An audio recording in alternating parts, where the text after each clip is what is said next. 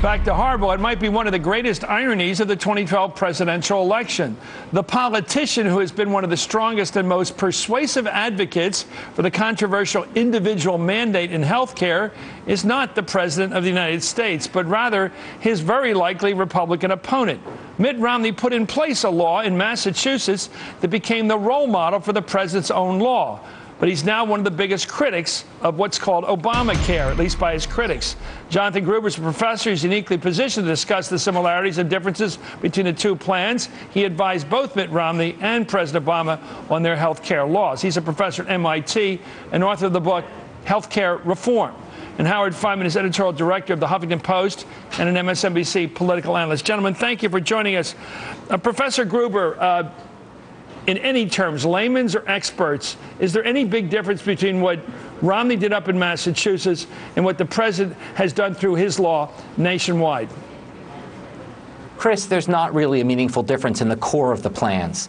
The basis of the national plan is what we did in Massachusetts, both just in how it's structured. You can see that it's the same structure, and in the development of it, I can testify that I was asked constantly, how did you do it in Massachusetts?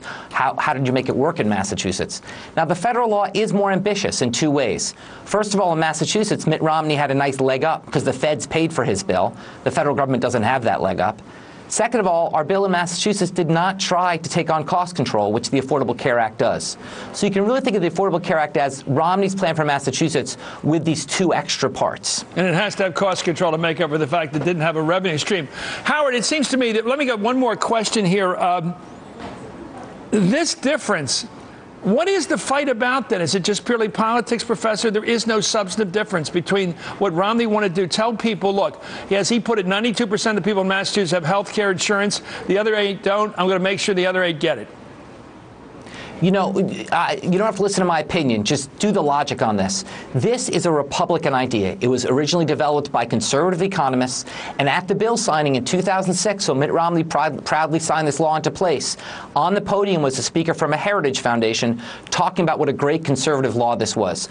All of a sudden, President Obama, being pragmatic and smart about it, decides this is a good idea, let's adopt that, and suddenly it's the devil's work. I don't see how that could be anything but pure partisan politics.